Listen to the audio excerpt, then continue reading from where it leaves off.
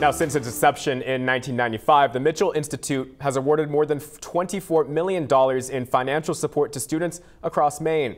Today, the latest group of Mitchell scholars were recognized and got to meet with the politician behind the program, George Mitchell. News Center Maine's Sean Stackhouse sat down with the former senator and introduces us to this year's Mitchell Scholars. Senator George Mitchell has many accomplishments in his career, serving as U.S. Senate Majority Leader, leading peace talks in Northern Ireland.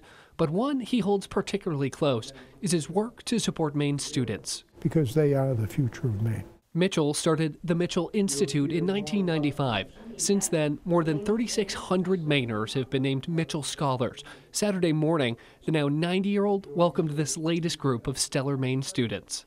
Every child in America ought to have the opportunity to go as high and as far as his or her talent will take them. Mitchell Scholars are chosen from every single public school in Maine and awarded scholarships to help make secondary education possible. I'm a first-generation student. Abdullah Al-Zamili is one of 166 new Mitchell Scholars. This fall, the Portland High School graduate will begin studying at Bates College. I don't really know a lot about college here in America. I'm also a first-generation immigrant, so a lot of this process has kind of been on my own. So I'm actually really excited to use Mitchell Scholarship resources and get that help I need. More than $24 million have been awarded to students through the Mitchell Institute since '95. The program goes beyond just the scholarship, connecting students with thousands of alumni, like Lauren Turcotte-Seavey, a 2019 Mitchell Scholar and 2023 University of Maine graduate. When it came to COVID, it was very hard to connect with students on campus, with staff as well.